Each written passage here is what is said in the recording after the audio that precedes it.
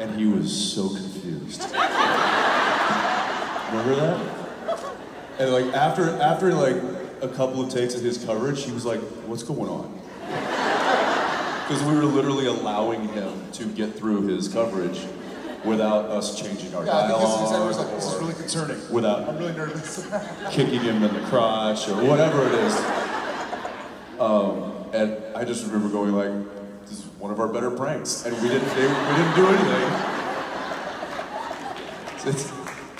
You know you mess with somebody a lot when you don't do anything, they're like, something's wrong. Why aren't you throwing anything at me?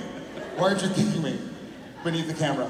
And I don't think it was for any reason. I think I think we were tired, probably. We were busy trying to deal with something.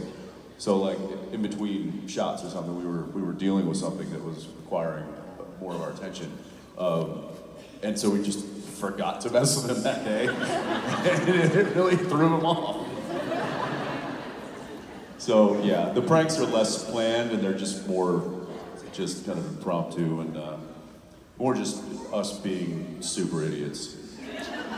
Thank you. Yeah, thank you.